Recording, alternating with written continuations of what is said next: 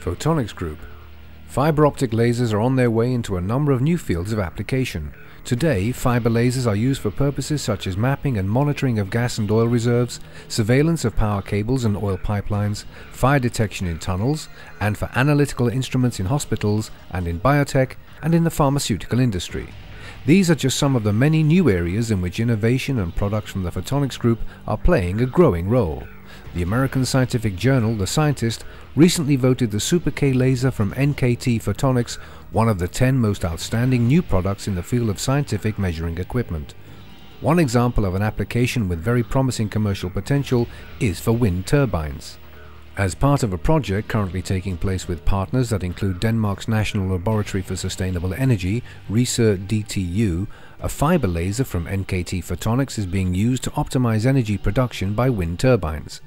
The laser registers the wind conditions ahead of the turbine blades and then sends signals to the turbine, enabling the blades to adjust before the wind makes contact. The NKT Photonics laser can therefore be said to add built-in intelligence to wind turbines. The Photonics Group has rewarding relationships with universities in Germany, UK and the USA, and with strong customer partnerships in the form of industry names such as Siemens, Leica, expectations are high. The Photonics Group has the technology, the skills, and the products needed to create success.